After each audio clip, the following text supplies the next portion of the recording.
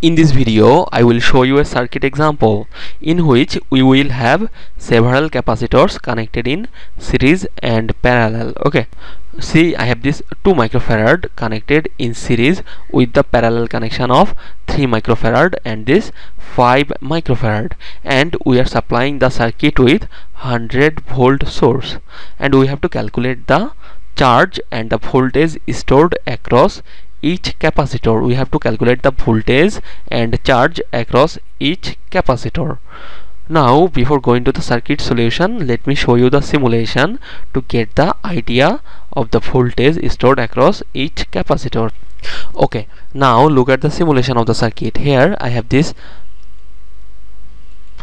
2 microfarad is connected in series with the parallel of 3 microfarad and this 5 microfarad connection, and I am supplying this circuit with this 100 volt source. Okay, now see, the voltage that will be stored in the capacitor will be 80 volt. See, the voltage across the capacitor of 2 microfarad will be 80 volt, and the voltage between this terminal to this terminal is equal to 20 volt. That means the voltage across the 5 microfarad will be 20 volt and the voltage across the 3 microfarad will be 20 volt. So this point to this point we will have a voltage of 80 volt. This point to this point we will have a voltage of 20 volt. 80 plus 20 will be 100 volt. Okay, now let me proceed with the circuit solution. When we have n number of capacitances connected in parallel, how do we find the equivalent capacitance of them? We simply add the parallel capacitors C1 plus C2 up to Cn. When we have n capacitors connected in series, how do we find the equivalent capacitance? We simply take C equivalent equal to reciprocal of C equivalent equal to 1 by C1 plus 1 by C2 1 by Cn.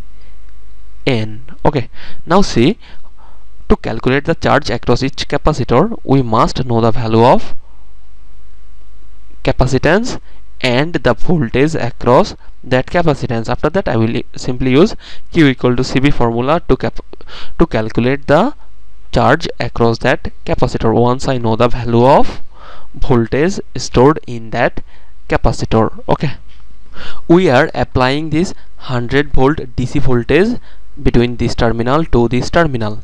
Let's say I denote this terminal with terminal A and this terminal with terminal C and this terminal with terminal B. Now look between the terminal B and C. There you will see we will have 3 microfarad and this 5 microfarad connected in parallel.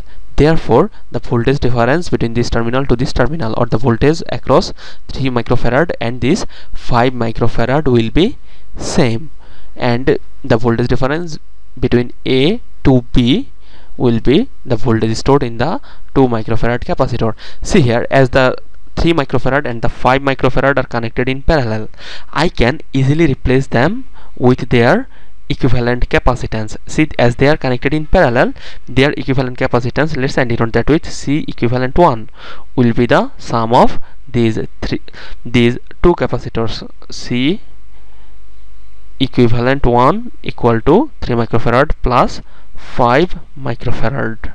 This will be equal to 8 microfarad.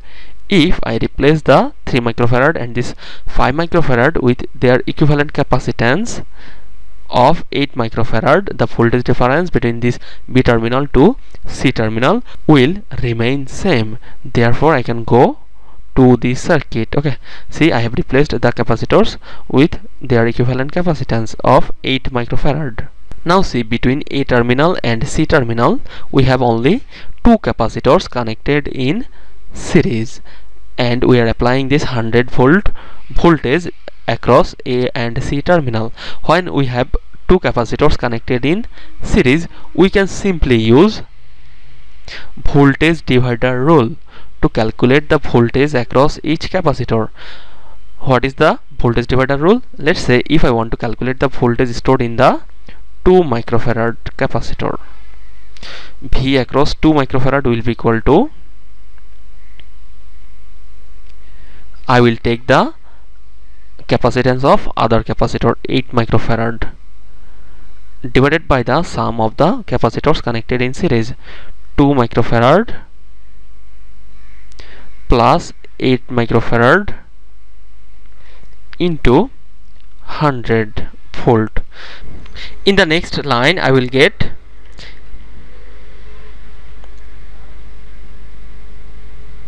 8 divided by 10 into 100. Therefore voltage across this 2 microfarad will be equal to 80 volt, and in the simulation I have shown you that the voltage stored in the capacitor 2 microfarad will be equal to 80 volt. Now let me calculate the voltage across the 8 microfarad capacitor. Now see, if I want to calculate the voltage across this 8 microfarad capacitor, voltage across 8 microfarad capacitor, or the voltage between B to C terminal. See, previously we have 3 microfarad and 5 microfarad capacitors connected between this B and C terminal. Therefore the voltage across 8 microfarad capacitor will be exactly equal to the voltage across 3 microfarad and 5 microfarad capacitors.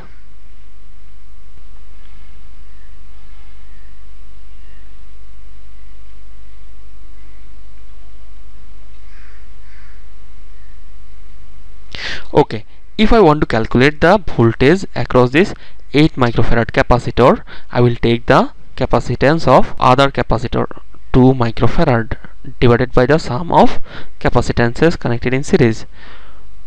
2 microfarad plus 8 microfarad into 100 volt. Therefore you will see the voltage across this B and C terminal will be equal to 2 by 10 into 100. Therefore it will be equal to 20 volt. Now I know the voltage across the 2 microfarad capacitor. I know the value of voltage across 3 microfarad and the 5 microfarad capacitor. The voltage between the voltage of the 2 microfarad capacitor will be 80 volt, and the voltage between the 3 microfarad and 5 microfarad capacitor will be equal to 20 volt. Once I know the value of capacitors, I can easily calculate the charge stored in the 2 microfarad, 3 microfarad and these 5 microfarad capacitors. Let's say I want to calculate the voltage, let's say I want to calculate the charge across this 2 microfarad capacitor. Charge in 2 microfarad capacitor will be equal to C of 2 microfarad and voltage across this 2 microfarad capacitor, which will be equal to 2 microfarad or 2 into 10 to the power minus 6 farad into voltage stored in the capacitor is 80 volt, which will be equal to 160 micro coulomb. Okay, now what will be the charge stored in the capacitor of 3 microfarad? Charge stored across the 3 microfarad will be equal to its capacitance 3 microfarad or 3 into 10 to the power minus 6 into the voltage across it 60. So I will get 20. So I will get 60 into 10 to the power minus 6 or 60 micro coulomb. After that I will calculate the charge stored in the capacitor of 5 microfarad. There you will see I will have 5 microfarad, 5 into 10 to the power minus 6 into the voltage across it 20. Therefore I will get 100 into 10 to the power minus 6 or 100 micro coulomb of charge will be stored between the 2 plates of the capacitor of 5 microfarad. Okay, that's it. Thank you.